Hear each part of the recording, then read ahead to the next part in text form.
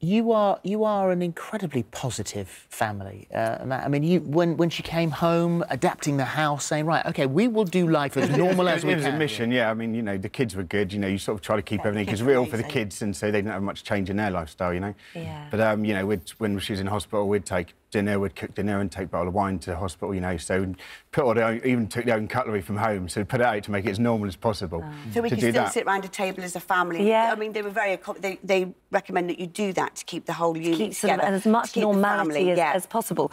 But emotionally, that's kind of been the bit that's been the most challenging, I guess, for both of you. Yeah. And a way of you coping with this, and it was a recommendation from a friend, was to start this blog. Yes. And this is The Unnecessary Pessimy. Yes, yes. And on this blog, you can write all your feelings, thoughts and everything. And it was brilliant. It was a really good form of therapy, because when I'd wake in the middle of the night and, you know, away from everybody, and, you know, sometimes it would really overcome me and it'd be like, I need to be able to process it. So I'd write it all down, and then by the time I'd had a good blood from writing and I was like, OK, we're ready for the day, off we go. Yeah, and it was all really, really good. Yeah, much... Well, you've been very honest, and I think, you know, and it was initially to a group of friends, and then a wider group of people. I know that there's an academic in, I think, Louisiana who you're helping with. Yes, she messaged me to say that she was doing, her university was doing a study on spinal injury and women and emotions and the rest. And that was really good when that came out, because